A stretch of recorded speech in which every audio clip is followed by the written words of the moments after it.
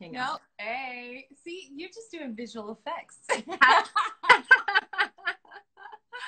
Well, so I was just introducing you. So, and my head's cut off there. I do have hair. There we go. So Monty O'Brien, you are the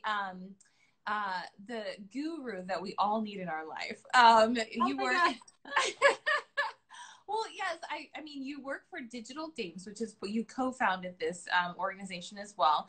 Yeah. But I met you way back a few years back when we were both working for a fashion liberal arts college. Yes.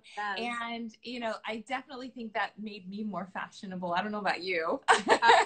Undoubtedly. I really miss being around all that young, creative, trend forward energy. I have no idea what's in style anymore. All I know is it's all on TikTok. That's what I I've been know.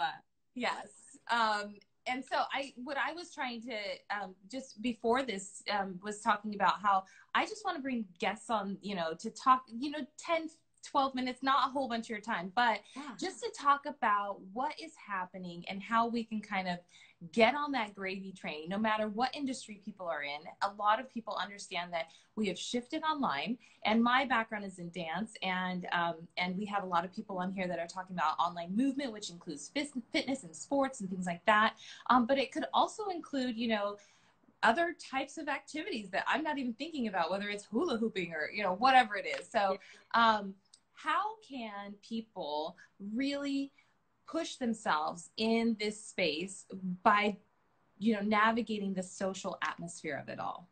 Yeah, that's a great question. So if I'm understanding you correctly, this is somebody who works in movement or dance, and they're trying to leverage the social tools, online tools available to them to grow their business. Is that right? Exactly. Yeah. Well, you know, my philosophy has always been, and even back when we first met each other, there's such a labyrinth of tools available. I think one of the best things you can actually do is pick and choose a few to be good at instead of trying to master everything.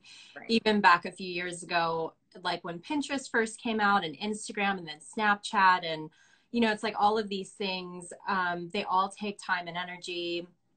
As a solo entrepreneur, you've got to really focus that energy. I think it's great that you are hosting these on Instagram, and always staying on top of the new features coming out. Like right now, you just mentioned TikTok, and Zuckerberg's doing that Zuckerberg thing where he's introduced Reels. Like, if I could answer right now, I'd be hopping on this. And in fact, as a business owner myself, we should really be hopping on all the new features, because time and again, every time there's a new feature that rolls out, whether it's Instagram Live, Facebook Live, and so forth, the algorithms always favor those tools. So right now, Instagram is pushing hard for video content, live video content. So it's really great what you're doing.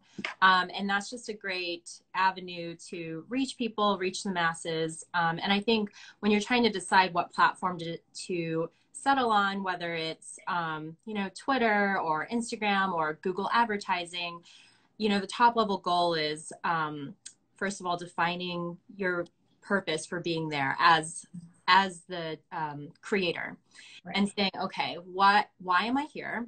The goal should be to reach your audience. So you really need to think about, is my audience here? I mean, TikTok is great, but I do wonder, are paid customers on that platform watching you? I mean, I think that my hunch would be that Instagram is a better avenue for paying customers. TikTok might be a great avenue for brand awareness and getting like the youth to jump on board. If you sell product to like teenagers and young 20 somethings, that's probably a good route at this juncture. But always having that top level goal in mind and trying to like keep it simple, I guess. Yeah. Well, so when you are working with clients, because I know this is what you do, is elevate, you know, other people in their business. What is the first thing that you kind of like, if you're doing like a brand audit, like what's the one common mistake that you see that businesses are doing or should be doing? Yeah, that's a great question. I think it usually falls into one of three buckets, I would say. Number one is customer first. No matter what your organization is, knowing exactly who your customer is. developing customer personas, is a common marketing term. I'm sure you're familiar, Sandra. But, you know, just having a really clear picture for your customer is creating an actual person that you are selling to. So you're like, Sandra, she's this old, she's married with 2 children, she lives in Los Angeles. So knowing exactly who you're selling to, because that creates a framework around all of your business decisions. So that's one. Number 2 is branding from the position of benefits first, like always positioning yourself. What does the customer want? This is sort of marketing 101. So I hope I'm not being too basic here. No, well, here's the thing. A lot of dance professionals come from a standpoint of, I need to build myself and my credits, and then they'll come to me because I'm the hot thing, right? You know, and it's different when you're trying to gain people as customers or clients or whatnot, because it's not necessarily about you anymore, right? And the entertainment industry, it is always about, you know, Sure. right? Yeah. So I think it's the shifting, and so it's good for people to hear this. So I'm sorry to interrupt you. Okay, and I'll piggyback off of what you just said too. But the third thing I was going to say is the biggest challenge for organizations of all sizes, large and small, is always that analytics piece, the data, and really thinking through, okay, like just kind of mapping out a quick customer journey for a dance instructor. Let's say, okay, I want to put up these videos on Instagram Live. How am I monetizing that? So am I driving them from Instagram to a page where they're going to buy a little like $19 course? And then what are all the steps for them to get there? Just being able to measure whatever your marketing efforts are. And then for obviously large organizations, it gets more complex.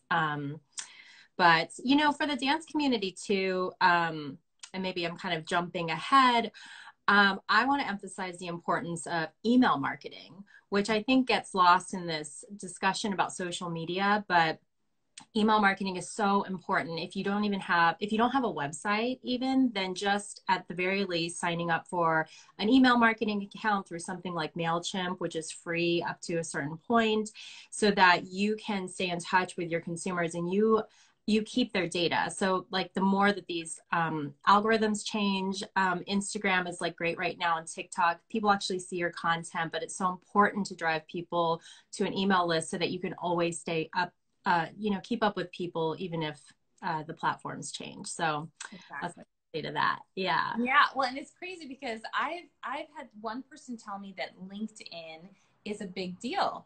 And the reason why was because people aren't posting as much, like there's not as much noise, noise there. So Moni, I just wrote you on my LinkedIn account, and I mean, I think I've been a connection, you know, on LinkedIn for quite some time, but I don't always reach out to people on LinkedIn. And someone told me, you need to be more on LinkedIn. And I was like, really? Because you know, for me, I always used it as, you know, when you're applying or when you're looking for a job or something like that, instead of really thinking about it as that person on the other end of the connection, I don't need to ask them for a job, or I don't need to ask them if they're hiring. Maybe they just introduced me to someone who, you know, might be an agent or, you know, whatever it is, but it might be something like that. And so how do you find working on that platform as like maybe you know, like a side dish to like your main meal? Like, how do you feel about that? Oh my gosh. I have, what I love using LinkedIn for is expanding my own expertise in areas that I don't necessarily know. So to translate this to like the dancing and fitness community, you know, you're all artists. You might not have that background necessarily in every component of entrepreneurship. So the idea is, okay, I want to get from A to Z, and what holes in my knowledge do I have? Like I know zero about email marketing or whatever. And just kind of like thinking of LinkedIn as your own like personal network and network of networks, and going on there and just trying to find someone in your direct network or a friend of a friend, like even saying, oh my gosh, Sandra, wow, she's doing all these great things. Maybe she knows someone, and just reaching out and saying, do you know anyone in your circle who can maybe spare 15 minutes of their time to chat with me about email marketing? And so using it in that way and not being shy, for sure. One thing too, when we worked at the college, I always encourage people to go back to their alma mater. Like I know you're a USC grad. And so obviously if you're tagged on USC's page, you can see all the alumni from USC. You can see where they're working, what they're doing. And you know, you've got that personal connection as, you know, an alumni from that college. And so I think that's always a great way to network if you are younger in your profession and want to make a connection. Like I know I personally have totally taken time out of my schedule to chat with young people who like are trying to grow their skill sets because they're coming from my college, so I relate to them, you know. So Right. I definitely think LinkedIn is a good platform for that. Definitely. Well, so what is next? I always like asking that question. So what is next? You know, we talked about Reels, just like, you know, that they had that in their back pocket for a while, right? Like it didn't just like, oh, it just happened overnight. No, they had that. Yeah. So when you think of like the next thing that brands should be doing, or organizations, or even solopreneurs, or all of these people, because it really goes across the board, no matter what you do, you know, whether it's a product or a service or whatnot. Yeah. What do you think is the one next thing that is like, you know, because the internet shift for a lot of who I talk to, you know, they're on Zoom all of a sudden, or they're trying to do on demand all of a sudden, and, you know, because they're used to in person. So as far as an online component, what do you hear from, you know, people you talk to is like what they're going to do next, or what everybody should be doing? Because I want to jump on that if you're going to tell me I'm going to do it.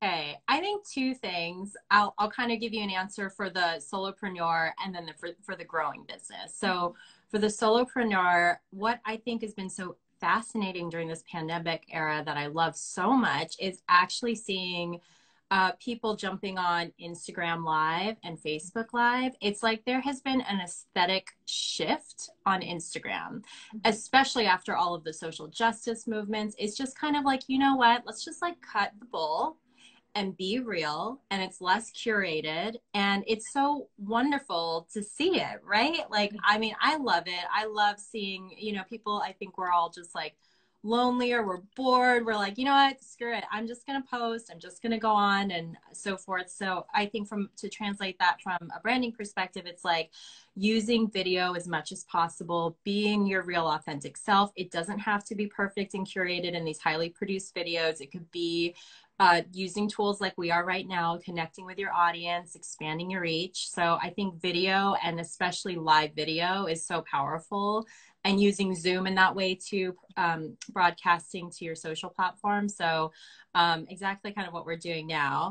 And then on the growing side of the business, really investing more in, like I said, data, marketing funnel, like kind of scrutinizing your marketing funnel and making sure you can measure every single step, because this next whole wave of data is like getting your data cleaned up, putting together a clean data warehouse, being able to truly make sense of your data to make smart, intelligent business decisions. And, you know, we're going to go into this whole new era too of regulations around data. You're already seeing that in California. And so I think that right now is the time, and we're seeing that right now with our larger clients, where you've got a little downtime, and now they're kind of saying, okay, now we're going to address this data problem that we have. A lot of enterprise organizations are using enterprise software that they have been, you know, that were custom designed for them in the 90s and the early aughts or what have you. And now it's like, now's the time, to make those changes, because in another 10 years, these systems that you've been patching together are going to be antiquated, and already are, in fact. So I think for the smaller businesses, video and larger video, and then the larger businesses, data warehousing, data cleanup, and so forth. So yeah. Awesome. Well, so how can people find you? Because I mean, I could sit here on for like 4 hours and just be like, yeah, or, you know, so what is the website where I should send people to? Yeah, you can check us out at digitaldames.io. The link is on our Instagram, and we actually I have an offer for your viewers too, Sandra. I didn't even tell you ahead of time. I hope this is okay. We have an online academy where we have courses on everything you need to know to start your business. So that's like paperwork and LLC docs and all that good stuff. And then there's a website, build your own website in an hour, website analytics 101 and branding 101. And we are bundling those together for you guys for $20 for your follow. So Oh my goodness. I'll send you the details and everything. We just wanted to offer a special something. So you can find that on our academy page. So I'll send you the links and yeah. First. Yay, thank you so much. I know that so many people, especially when you're thinking about like maybe a personal trainer business or, you know, or a coaching business or even a vocal coach or, you know, all of these people are freelance. You know, they're literally just like pulling it up from the bootstraps and like using their talent for, you know, to get themselves out there. And the whole focus for a long time with Blinders has been me. I gotta be the best I can be. And now, I have to find a way to make money off of this, you know, and that shift, number one, is a business. Like I gotta have this other business side. And some people don't do both sides, you know. Absolutely. Some are artistry and you know, find myself a business person. It's the same with fashion. You know, you see fashion designers and then you see their backers, right? So artists, it's so hard to use that other side of the brain. So, and with knowledge base like what you have, I think that it's so much easier for people to just kind of take those baby steps and just say, okay, now I know what an email marketing funnel is going to do for me. Or now I know that like maybe I should go on my Instagram page and see that the 500,000 people that I've gained as watchers, maybe they all have emails on their account. You know what I mean? Like that kind of stuff. Like, you know, not just shelling out the content, but actually going, did you like it? You know, like those kinds of things. So leave them wanting more and then lead them down that trail. Like, okay, creating something in addition to whatever they're watching on their Instagram. Oh, I wanted to add too on the topic of audiences too that I thought might be interesting for your community. You know, I recently relocated from Los Angeles to Phoenix, so it's interesting being back. I'm like a suburban like mom now with my minivan and like I saw your pictures. Family is gorgeous. Thank you. You've got little ones at home. Thank you. Anyway, but what's interesting, the dance community here is a lot smaller. There's so many fewer choices. And personally, I love that I still have like all my favorite studios in LA are doing online and stuff. So that's great for me. But what's been interesting here is how there's this little niche of dancers where they are kind of tailoring content to like moms like me who are like not professional dancers but used to dance. You know, I'm not trying to do like anything too over the top. I like want a good workout and some good music and stuff. And so, you know, I think that's like an interesting way to think about it. That's like such a niche audience. And I'm like, oh, I wish I like what I'm doing right now, these classes, but I wish the choreography was a little harder. So, you know, there's like pockets instead of always thinking about that same audience of like a professional dancer who is up to this level, you know, kind of tailoring things to like kids dance or moms who used to dance or what have you. So. Yeah, definitely. Well, there are, I mean, a lot of times I find that professional dancers or fitness professionals have been at such a high level that the entry bar, you know, is still high. You know what I mean? Like your entry level, you're still doing triple pirouettes and throwing yourself to the ground. So, you know, so it's good to kind of give that piece of advice that like, you know, if you made it a little bit easier as far as, you know, entry bar level coming in, they will stick with you to get to that, you know, upper echelon, you know, see the growth. So maybe. You never know. Well, I so thank you for taking the time, and I will definitely hit you up on so I get all the details for the fabulous offer that you have provided for everyone in the community. I post this on LinkedIn, on Twitter, on Facebook, in our Facebook group, and obviously on IGTV. And so it goes out to a lot of different places. So if you're seeing this on one of those channels, go to her Instagram page, which is the digital Dame Camp, right? Yes, Digital Dame Camp. And then the website is digitaldames.io. Awesome. And I just love you. Thank you so much. You have a lovely day. All Thanks. right, bye. See ya. Bye. Bye.